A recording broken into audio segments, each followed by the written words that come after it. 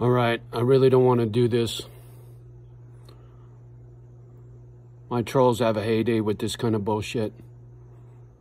But I know somewhere there's a doctor that's going to know exactly what the fuck is going on, so here you go. Like I said, what was in that white bowl is in my mouth. And I've picked these things out of my mouth before. But take a good hard look and then look inside your mouth and see if you see this. Here, put a little light on the subject, shall we?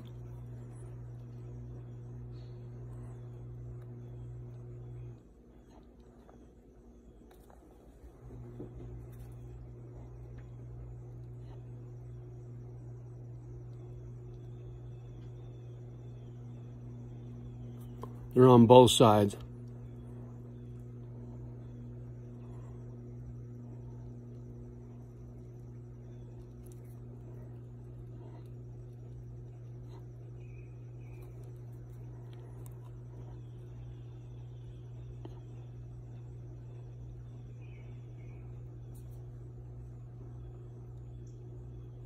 And the thing is, they go to the corner of my mouth, and that's where I drool from. You guys always see me doing this, and my cheeks get all puffy.